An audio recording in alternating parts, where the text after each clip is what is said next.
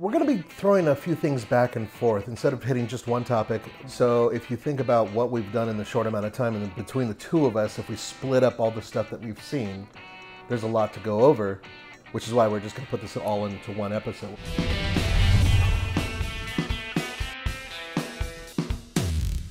Nathan, not only welcome to the California Republic, what used to be your home, but welcome to my new cigar lounge. This place is fantastic. When I think cigar lounge, I think of this type of layout with the chairs, with the stained glass, with everything that's here. This is one of my favorite places that you've brought me to. This is the Blue Flame Cigar Lounge in Torrance. And not only is it a cigar lounge, the owners have a unique alternate career, which we'll share towards the end of this episode. Okay. So what are we doing today? What are we discussing today in this episode of Members Only? Well, we're going to go crazy with Germans for the most part. Is it only Germans? I don't think we're covering just Germans. Not just Germans. So we're going to start with something that you attended in my hometown. What was that? The Volkswagen ID.7. Now, what is the ID.7? The ID.7 is their new premier electric vehicle. It's a sedan, but it's a hatch sedan. I love that. I think that was a smart, shrewd move. I agree. I'm not 100% sure on the sedan part. Right now, we're talking about a vehicle that will get between, say, in the low 300s, possibly in the mid 300s, because there's two separate batteries. So there's a 91 kilowatt hour battery. That's the big one. Technically 87. The car is about the size of an Ioniq 6, maybe a little bit bigger, but the it's a battery little is significantly bigger. Yes. The battery on an Ioniq 6 and an Ioniq 5, 77.4 kilowatt hours. So you're talking about 10 kilowatt hours more in the battery. So that's a big deal. Now, a huge point. Tell the audience, how tall are you? I'm 6'1". When I wear big shoes, I'm almost 6'2". Can you fit in that car? Yes. Can you fit in an Ioniq 6? Not in the back. In the back of this? In the back of this, yes. Like, comfortably? Comfortably. Then you made a huge stink about the UX. I have been very clear about the UX on new Volkswagens. It is the worst I've ever seen in my life. It needs to be thrown in the trash and they need to start from scratch. Which is what they did. What I saw was not a start from scratch, it was a mild refresh. Do you think it's a refresh? Okay. Well, they swear up and down that it's an all-new system. Because it's terrible. Yeah, well, yeah. They have to... Look, I'm going to reserve judgment until I drive it. Until I am actually actively using the system. I can't stand static machines where I'm making judgments. The only thing I can really judge is layout, comfort, looks. But you were fooling around with some of the UX bits, and you specifically pointed out that the I think it was all the HVAC stuff is now lit and stays. That's what I dislike so much, because it doesn't have haptic feedback in it. So when you're playing with it, going with your heater up and down, you're not getting any, as you're driving, you're not getting any feel for what you're doing. That's the same thing as the ID.4. That's the same thing. Garbage. Yeah, that part I really just... There's not enough hard buttons. And the hard buttons they have these ridiculous things like where they share the window switches with the front and the back. So on the driver's door, there's only two window switches. You got to do this toggle to go. It's just utterly ridiculous. Well, God forbid the Germans not make something more complex like they do all the time. But in this case, I honestly think there was how there's a climate czar in every company nowadays. Yes. Whether you like it or not. Now I think at a place like Volkswagen, there is a complexity czar. And he went to the ID.4 and said, this is not complex enough. Let's take the window switch out. I'm not disagreeing with you at all. And I think that they've had that czar at BMW for a few years too, my friend. Now, this is where you and I disagree. I would argue the UX in BMWs now... The UX... is the gold standard. But... Taking them 20 years to get there. Go back up a few years... Terrible. And I'm not even talking about the UX. Turn signals on the BMW. Why was it necessary for BMW and Mini, which I own, to have a turn signal that's more complex to use than a simple click-click turn signal? Why does it have to return to center and then you have to hit it in order to stop it? Why do you have to mess with this thing so much? There's no reason for that complexity. I love you, but I think you have too much time in your hands. Wrong. So going back to the ID.7, I think they should have led with this. Actually, I think they should have led with the ID. Buzz.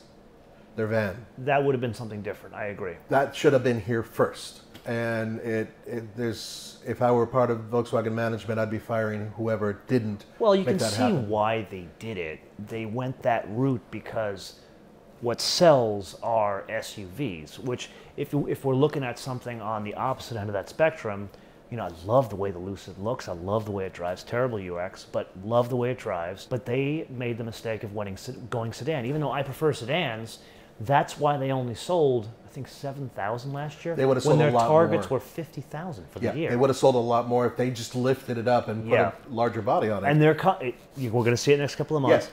Interesting. I don't know about you in Denver, but around here I'm starting to see a ton of Lucids now, which is good. I'm really happy for Derek. What are 3 takeaways from the ID7 launch? Well, they're pushing hard for range, so they're trying to fight back with the Koreans. Essentially, in my mind, the ID7 is a direct competitor to the Ioniq 6. Direct. They're very similar in size and packaging. They have some similarities. Range, I think, I don't know yet with the Volkswagen for sure what they're going to get with the single motor, which is 210 watt. And single motor's rear drive. Rear drive, right. But they are going to introduce an all-wheel drive one as well. And it will be direct competition. So if you want a somewhat affordable sedan that has incredible range, you now have 2 choices. And we know that the Ioniq 6 is well made. They did a good job with it. But I think that Volkswagen is using that as a benchmark. So I'm going to push you a little bit here. By the way, technically you'd have 3 choices because you could get a Model 3, but different kind of vehicle. Yeah, which we have at TFL. If I had to push you, right now, make a decision. Ioniq 6. Why? Because I've driven the Ioniq 5, and other than I don't like the gear select that they have. Gear, it's not technically gear, but you know, the gear lever button switch thingy, it's just weird. Everything else about that car I like. I love the Ioniq 5. So, knowing that, the Ioniq 6 with its better range. Yeah.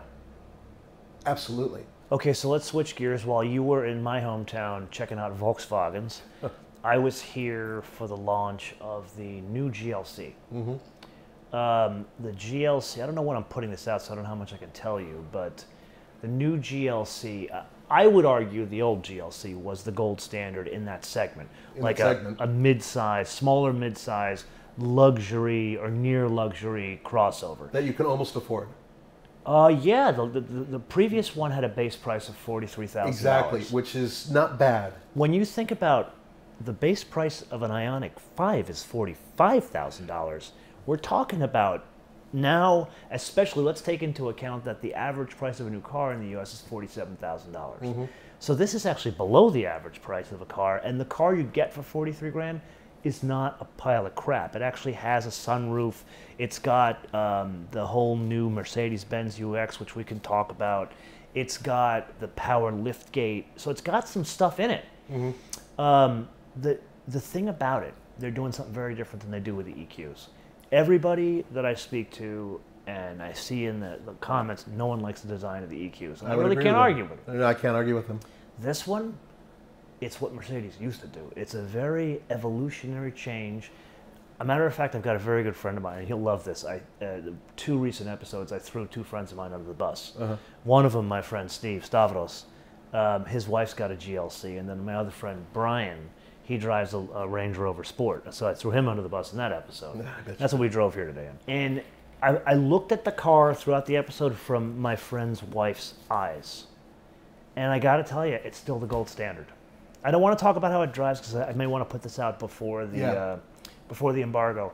But in terms of tactile feel, build quality, the perception of what the car is, I think it looks actually a little bit sharper than the car at places, but it still looks the same. Well said. And around that time, if you back up just a little bit during the New York Auto Show, normally I go out to Moab, Utah and cover the Easter Jeep Safari, but Roman sent me out to cover Mercedes. I thought that was a very strange move. Why would we send you to Mercedes? Why send me? Yeah, why? We were so the audience probably knows. Andre and I were the ones that had to pitch hit in New York for you guys because you two were fooling around. And so Andre and I are in the basement of the Javits Center looking at like old JDM cars, and we're both looking at each other like, why the hell is Nathan driving a Maybach and we're in the basement of a convention center? Yeah, that... we were pissed. I'm sorry. It wasn't my choice. I'm not usually the guy who covers the high-end cars. This is... Well, I like to cover the lower-end cars and off-road vehicles. That's sort of my deal. It's my thing. I like representing the people who need an inexpensive ride. You're a man of the people. That's exactly I am. But Mercedes brought me out, first flew me out to Atlanta to drive the new, if you want to call it that, GLE. And also I got to look at their new GLS, which is one of my favorites, one of your favorites. You drove the hybrid GLE, not yes. the S. Yeah. And what are 3 things that have changed? What do they change on these cars?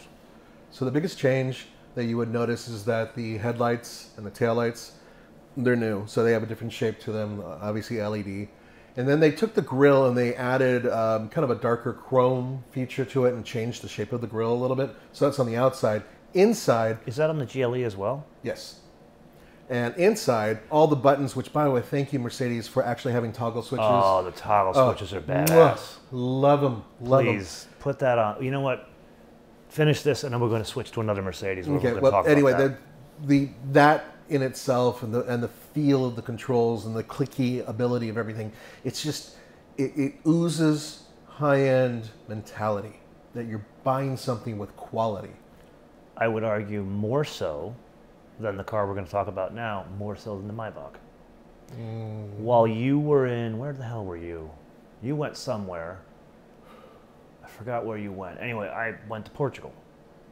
Yeah, and I drove the new EQE SUV, which was actually quite a nice car to drive if you want a softly sprung car. I would argue it's more of a Lexus from yore, not a Lexus like today. It's very comfortable. It's like a modern day Cadillac. Wafts you along. A bit, yeah. There's a sport mode which cleans it up a little bit, but it's still on the side of more compliance than it is composure. And then while we were there was they gave us early access to the Maybach EQS 680 SUV prior to its reveal at the Shanghai Auto Fair. And couple things. They saw my episode, and I was very honest in that episode. I'll be a little bit more honest here. I think it's incredibly gaudy. I don't understand why anybody would buy it. But then again, I'm not a Maybach guy. I don't need the two-tone. I don't need the fancy grille, but I do love the stand-up Star and Laurel. I love that. Love it, love it, love it. I love the one they showed us had the monoblocks. The interior 22-inch, right? 22s on the ones that in my episode. They are toying with the idea of doing a 23. I don't think that's a great idea, especially the car we're driving right now. This Land Rover Sport, first edition's got 23s. It ruins the ride quality. It's terrible. Terrible to drive. Bigger wheels never do it for me. Heavier on a big car like that, 22s are fine, but 23 is too much. So on this, I'm going to give you 2 things where I think they missed the boat. Number 1, Maybach is all about, like we were talking about, the bigger doors in the back and what's it like to sit in the back of the car. And it's beautiful. I mean, in the back, it's got the seats like it does in the S580. It's stunning back there. Right. The tactile feel, the build quality they knocked it out of the park. Really great. But in order to put a bigger delta between this and the EQS 580, which Roman and I drove in Colorado, right, the wheelbase is the same. In an S-Class Maybach, the wheelbase is it's 126 to 132, so it's 6 inches longer wheelbase, 10 inches longer length. I think the first missed opportunity is they should have made the wheelbase longer to give even more space in the back, because you don't really have to worry about packaging. People aren't talking about putting skis and things in the back of a Maybach. Gotcha. The second missed opportunity is it's got, just like the EQS 580 SUV it's based on, it has that same hyper screen, which is cool to look. It's not as bad as the Volkswagen where you need to throw it in the trash and start from scratch. They just need 3 knobs to be like multiple functions, so like fan and then volume and that kind of stuff. But in the Maybach, they needed to go in a different direction. What they need to do is they need to at least have the option of having an old-timey, like Bentley-esque analog dashboard. Yeah, screen in the center, but I want a big, chunky, knurled knob, and I want IWC gauges. I say IWC because Mercedes has a relationship with IWC, but someone in the comments said Jaeger, which would be great because they did the gauges for all the British cars for God knows how many years. I am convinced that if they offer that, even as an option, let's say it's $50,000 option, it'd be 100% take rate. Really? Those are the two missed opportunities with the Maybach. I can see that with Lexus. And Lexus is going to really digital now. And remember in the old days, they had one of the coolest analog gauges I've ever seen on their IS. My car has that. Yeah, that's I love that. Isn't that cool? That I'm a sucker for. And I'm afraid every time I get in the car, you know me, I'm like OCD. I get in the car and the first thing I do is I press that button and have the thing go off to the side. I love that. That is James Bond awesome. Oh, cool yeah. My nephews, they're 13 years old and 9 years, they think that's the best. And rightfully so. Yeah. So it proves that I have the mentality of a 9-year-old. Well, don't we both? Got to also remember the Koreans are playing a game where they're forcing even Maybach to up their game with interior. You think so? Even that far up? I do. Really? After my time spent with GB70 and then the 90 with the G90 in the back, I was really impressed with what they did. You're getting old and soft in your age. I am soft, but I really do think that because you have so much value tied into so much luxury, that people are just like, okay, what can you do to make it more interesting now? Now that we have this car, which is 90 grand or whatever, to give you so much and so much luxury. If I'm paying $250,000 or more for this incredible car, why is it only one step above this? It should be 3 or 4 steps above it. Well, so we're kind of saying the same thing. But that's my point. I'm thinking the extra wheelbase and the gauges. You're saying all of it. Yes, the whole package. Comes together. But is there a point where it gets too gaudy? Because I think it's too gaudy. From the outside, it is. I can't stand looking at them. Like I would have to wear. I'm not a big mask guy, but I would have to wear a mask because I don't want people to see me.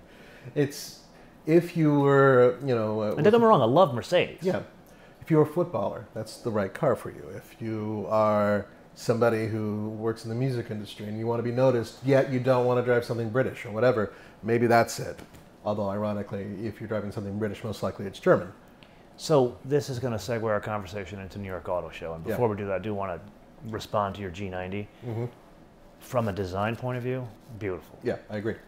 I feel they missed 2 things on that car. Number one, they have the wrong engine in there. They either should have went 100% electric or they should have went with a high feature, like fantastic V8. Which they could build. That V6 is like a vacuum cleaner. I hate it. It's terrible.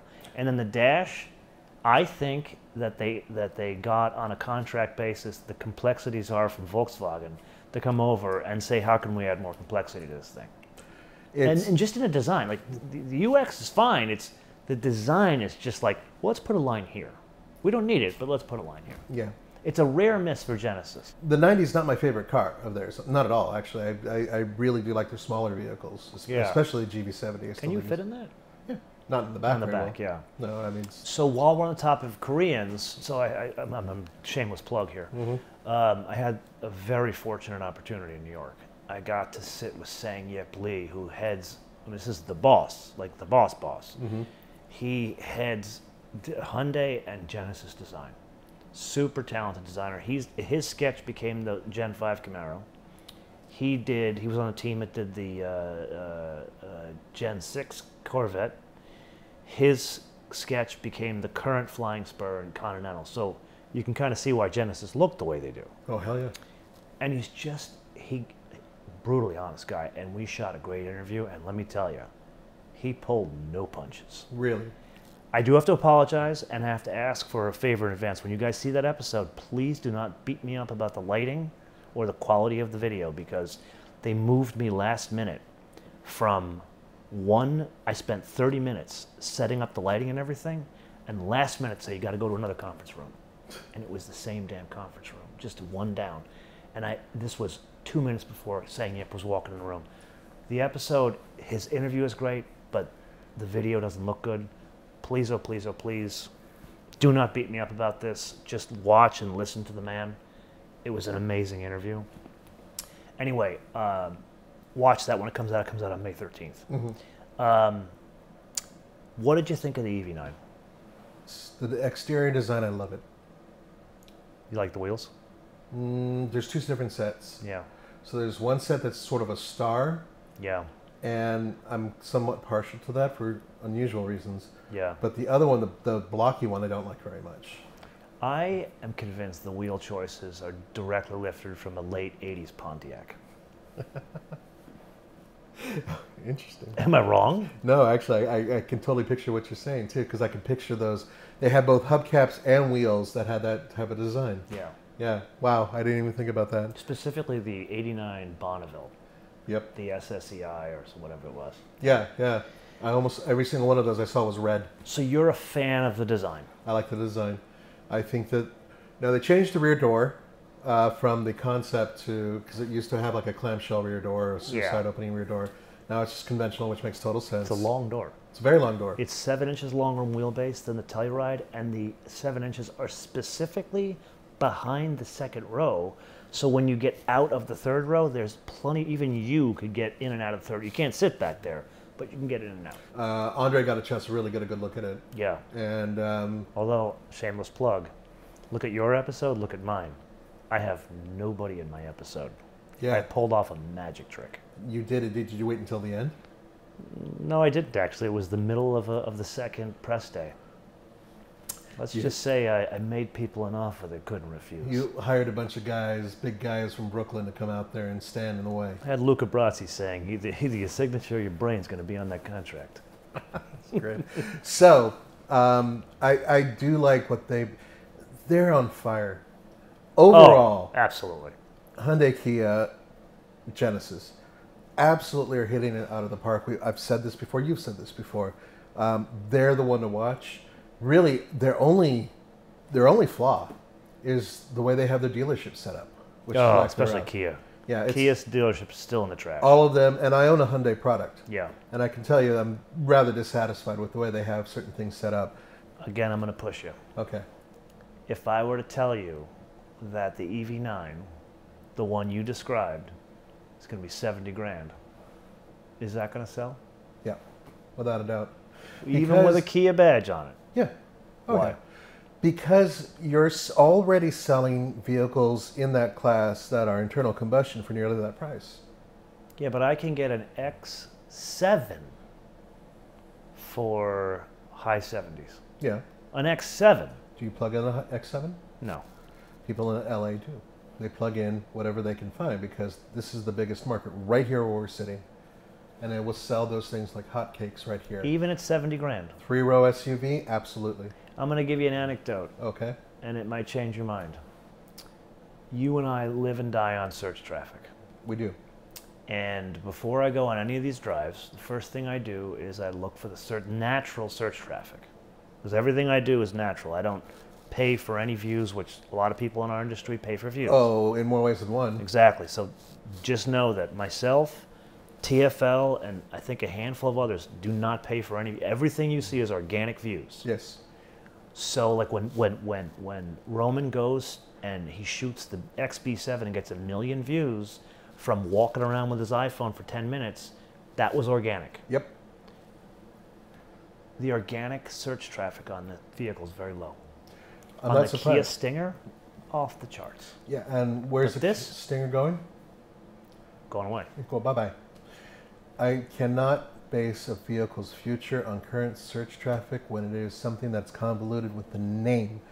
Kia's naming is an issue. Not many people who are regular Joes who don't drive vehicles very often, they don't understand what it is. They've seen it. They're like, oh, Kia's built something that looks really cool and it's an electric car. Yeah. They don't know what it is. In time, when those things are on the road, when we're testing them, I guarantee you that you're going to see a massive uptick in search traffic. It will be popular. I have a different view on this. So I would argue that the EV9 is being introduced into a world that's very different than the Stinger, and that's no reference to a virus. Mm-hmm. It's in 2017, was fall 2017 when I drove that Stinger. Back then, Kias were only for credit criminals. They had some good stuff, but only for credit criminals. Yeah. Now we're on the other side of the hill where the people in my neighborhood traded in their Q7s for Tellurides. And now you can have a serious conversation at a cocktail party and say, I'm going to go look at the Telluride tomorrow. What do you think? No one's going to laugh you out of the room. Mm-hmm. That helps the EV9, which surprises me that the search traffic is so low. I really do think it's timing, because it's still an unfamiliar quantity. They introduced the Ioniq 6. Now bear in mind, this is the same company essentially. And all of their efforts were focused on that car. Mm. All of us drove that car. All of their advertisements are about that car. Everything is there. It's sort of convoluted, but you know, it is what it is in terms of that vehicle.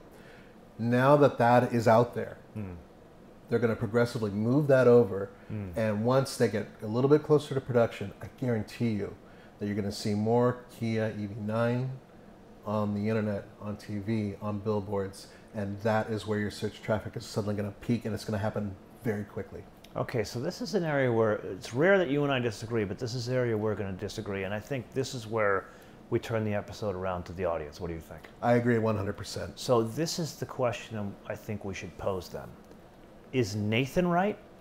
Will the natural search traffic, which means translating to people actually buying cars, because natural search traffic means there is pent-up demand for whatever the thing that's being searched. It could be a car, it could be a restaurant, it could be an airline. Or am I right, meaning the natural search traffic is low? Is that a prediction of it's either too much money or I'm not willing to buy a 3-row EV SUV or something, other reason that's driving the search traffic down? Let us know in the comments below or via our social media. MotoManTV, all one word. MotoManTV, all one word. And then we do have to come back to the beginning of this conversation. What do Nancy and Lyman, who own this lovely establishment, what is their career that they, well, Nancy still works. Lyman is technically retired, and this is his retirement. What do they do? Can I say? Because I know what one of them does. Well, you can say it, yeah. Yeah, he is a former Los Angeles Police Department detective, I think. For homicide. Homicide. And his wife, SVU. So I have the real Law and Order at my cigar lounge. How cool is that? It's really cool. I know the coolest thing. It's really cool. If you guys are cigar folks, even if you're not cigar folks, just come in and see Nancy and Lyman at Blue Flame in Torrance. They are fantastic folks, and they're car folks. I won't tell you what cars they have, but they got some cool stuff. And Nancy's a car guy as well. Yeah. So definitely come by and say hello to them. Tell them we sent you. And how can they find you? alltfl.com or TFL car, TFL bike, TFL truck, TFL now, TFL talk, TFL EV. I'm almost there. TFL now. Did I already say that? And there's TFL classics. And TFL Nathan. I'm gonna change. Now you're just showing off. Actually, speaking of showing off, tell them what you're smoking. Oh, this is incredible. So they were nice enough to bring me in here, and this is, well, it's a Winston Churchill, but it's called the Late Hour. The Davidoff Late Hour. That is a unicorn, my friend. This is absolutely delicious. And I normally am someone for a lighter wrapper and a little bit more of a mild taste, but this thing has been just going down super, and I'm drinking coffee with it because I'm unsophisticated. But nonetheless, absolutely fantastic cigar. So Nancy and Lyman, thank you for this is actually the members lounge they've given us. So thank you for the time back here and for your friendship. And I look forward to hearing what the audience has to say about our disagreement, which is rare for us. It is rare, but nonetheless, I'm right. So no. Look at how he parts his hair. He's definitely wrong. Until we see you in the next episode, be später.